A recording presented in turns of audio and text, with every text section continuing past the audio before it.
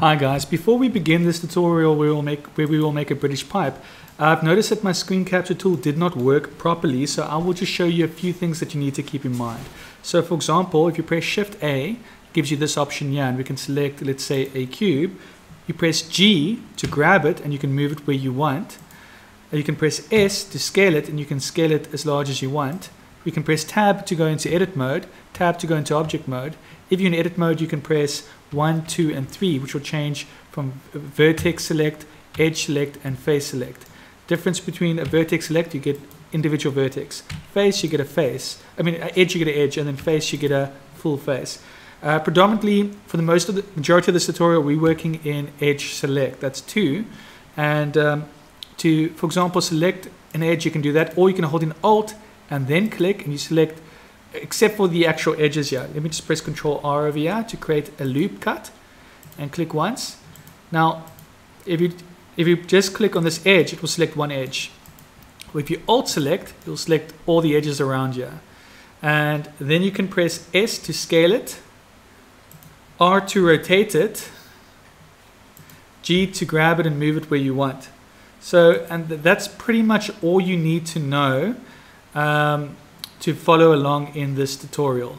I hope this helps and I hope you have lots of fun. Let's get blending.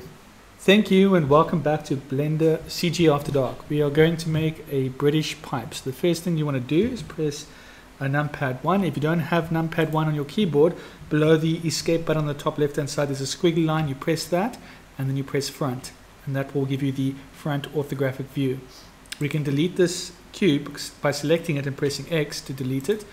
And then we're going to press Shift A while we're in object mode. Shift A, and we'll click image, and we can choose reference image. And the reference image we're going to use, you'll find it in the link down below in the description, but it's going to be this British pipe.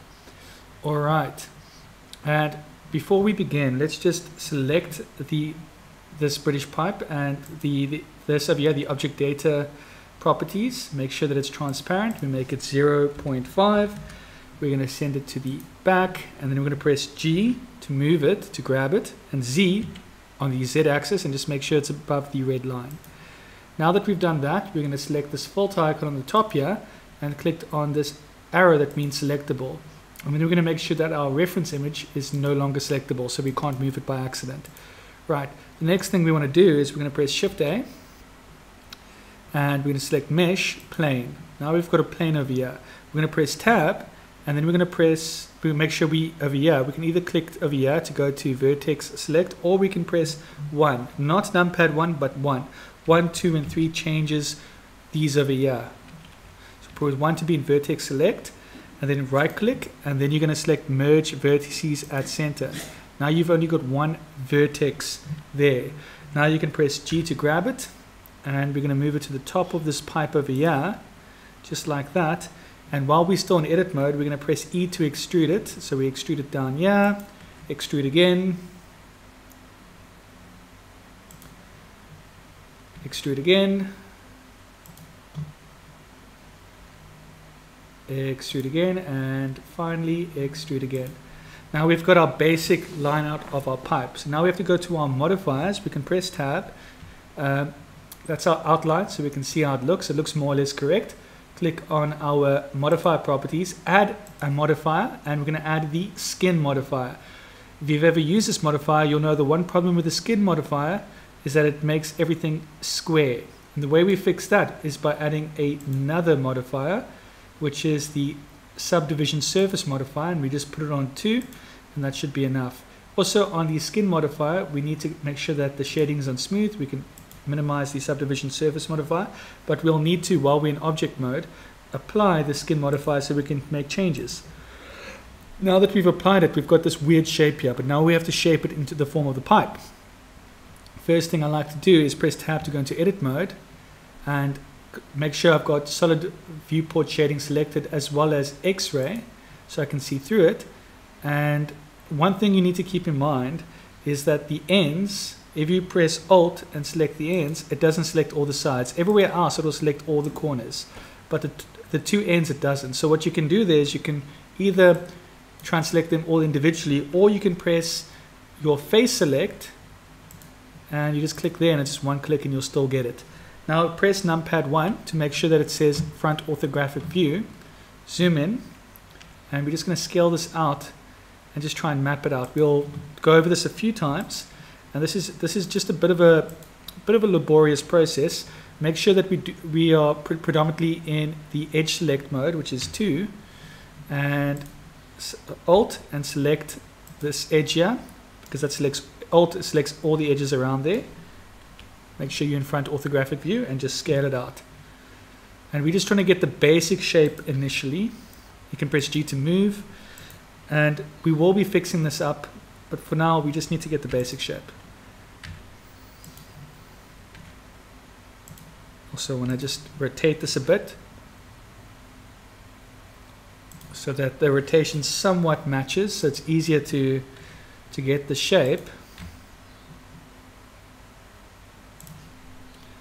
There we go. And what I'll do over here, just so that there's some space, this process does take a little while, so just keep on moving things in shape, and you will slowly but surely get there. I'm just moving these things along here just so that they're out the way, so I can select this one here and just get a better shape over here, and based on where I'm putting it determines the angle I'm likely to use. That should be let me select this one here. Like I said, this process just takes a little bit of time. There's not much one can do, but one's best.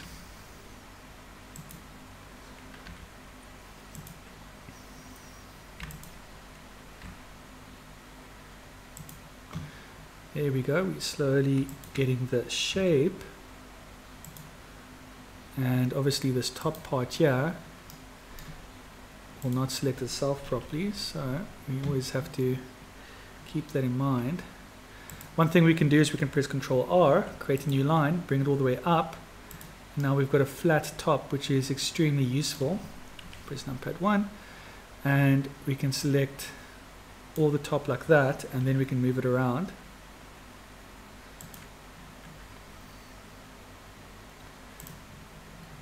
Looking at this, let's try and, normally you have the pipe facing a little bit outward, but you can design it any way you like. I will leave it like that for now. Now we've got this sharp corner over here, so we're just going to bring this out to about there, and we're going to scale it out some more, and we'll do the same over here.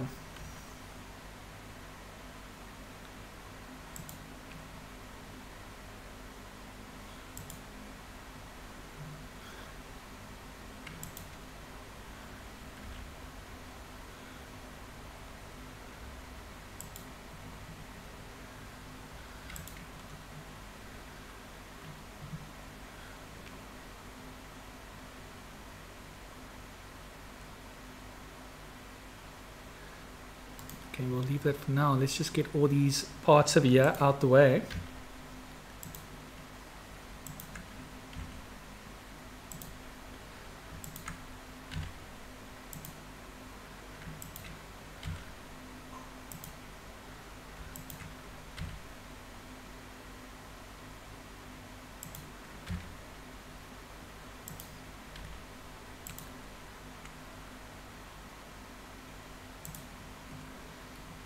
There we go, that looks more or less correct. One thing I'd like to try and do a little bit better.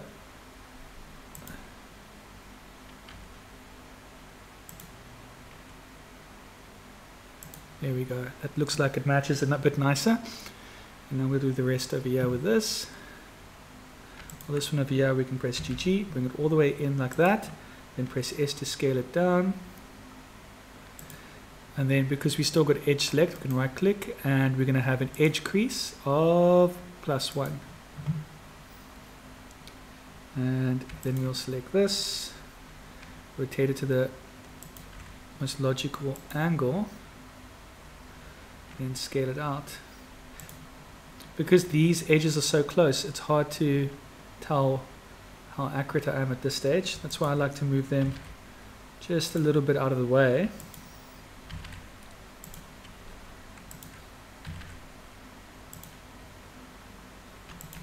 There we go.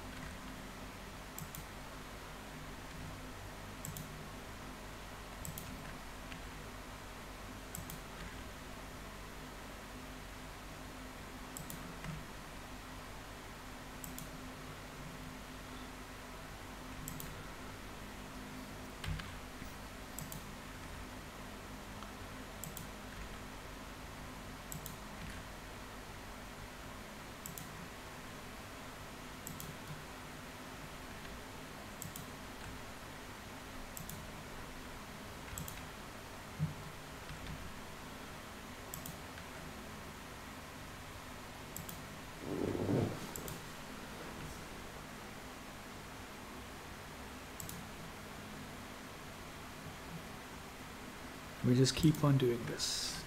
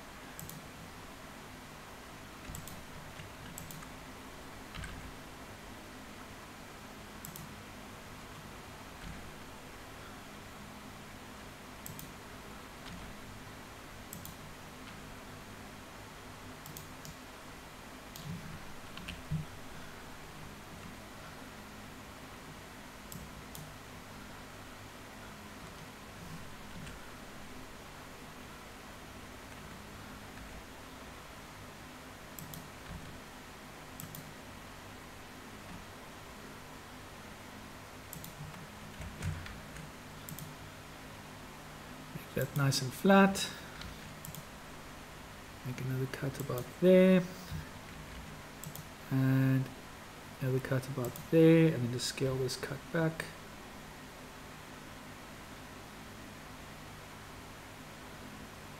And then right click edge crease, make that 1.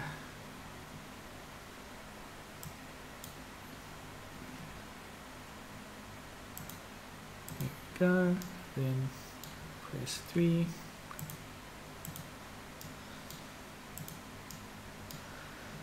I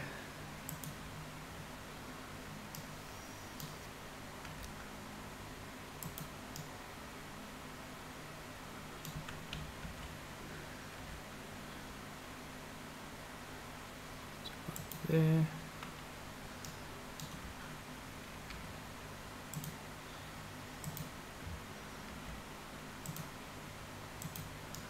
There we go, nice and neat.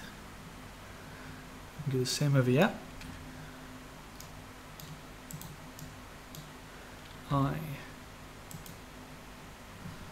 1 E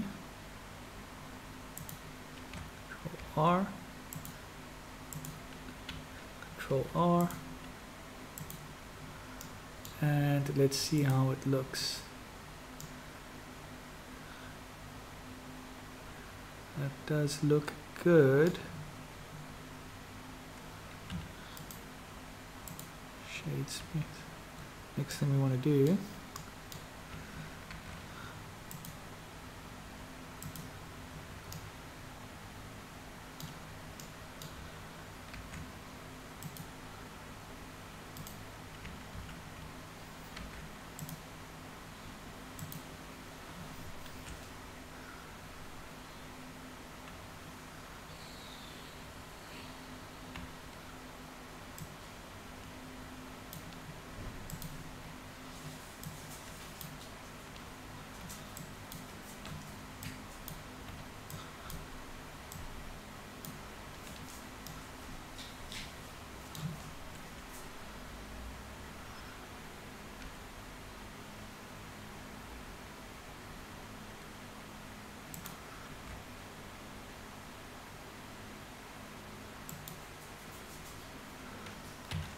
tab.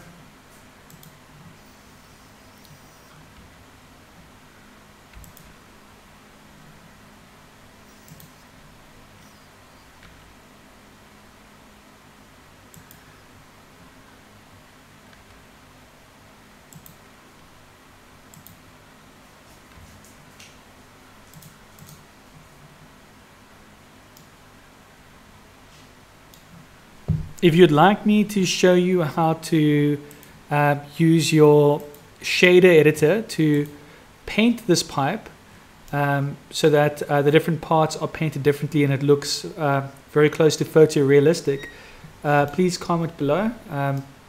That will be an entirely different tutorial that will take probably about 15-20 minutes to do. And if you're interested, you got to please leave a comment, or else I'm not going to do it. One other thing you can do just to make this a bit smoother, if you don't like how blocky it looks, you can go to your modifiers and you can just increase the level over here and you can smooth it out that way and find a level that you like. And when you're happy, you A4 away. And obviously you can play around with this, make it smoother. I'm not particularly happy with how sharp this part is over here, but yeah, just play around with it and see what you can make. Cheers, man. Bye.